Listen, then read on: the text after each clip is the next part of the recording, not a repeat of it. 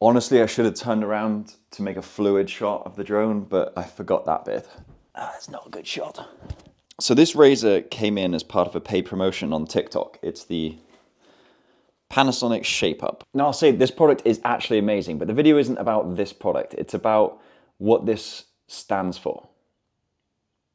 That sounds so stupid, doesn't it? So I have all these things I want to do. I call them side quests, just ideas of things I want to try. And some of them are very cheap ideas, like this ring that has finally finished curing. So let's check that out now. My screen looks so dirty. Oh, excuse me. And some require a physical product or some kind of budget to allow me to fulfill this experience. Slight problem here. The glitter seems to have fallen to the bottom. This is just the excess silicone. So here we have the actual silicone ring. What's the best way to get that out? Poke it out. Come on. Has this finished curing? I hope so. It feels very greasy. Here it is. Looks bloody awful. But that's it. That's my new silicone ring. I think I expect it to be exactly the same as my other silicone ring. Aside from the glitter coming out on my hands, it's worked out pretty well. And I think we really can. I think we really can get this smart ring in this mold and make this happen. Okay, Oliver, where were you going with the flipping shaver upstairs? It comes in this place where I think, how do I explain this? All right, here comes Mr. Potato Head. Now, Mr. Potato Head has a message for you because he's going to create something of entertainment. He's saying he's going to create a video about his, how do you hold that?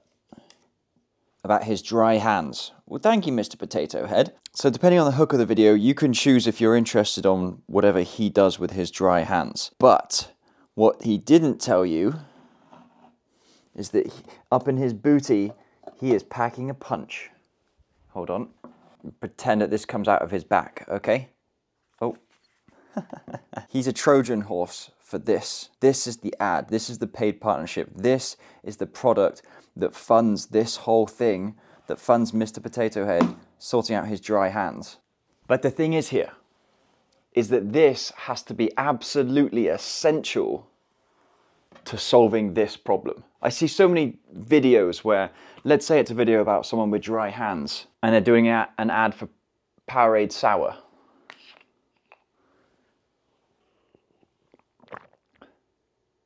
Oh my gosh, that is so nasty. Oh, vile. What about the Powerade Sour, the blue raspberry?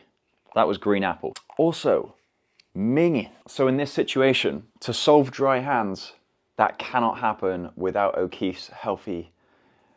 Imagine this, I should have just done dry feet, shouldn't I? Idiot. Are you picking up what I'm trying to put down? The product integration has to be essential to the video so that you as the viewer and me as the viewer for other videos don't feel like you're being sold to, you feel like you're being entertained. And that's what I think social media is all about. For me, I want to create content that people watch because they enjoy it. And when they see that I'm getting paid, it's not that I've just jumped ship from one product to another for a check, it's that I'm using this product to get something done that I want to get done. Oh, my battery. So you know what would have been amazing for getting this ring done is if there was a 3D printer company that wanted to sponsor it, if there was a silicone rubber company that wanted to sponsor it. You get the idea. So I came down to give an update on the ring and the fact that I got sidetracked with other things that I was doing, like TikTok and some business items. And for the things that I did do, I was like, I won't even just mention it.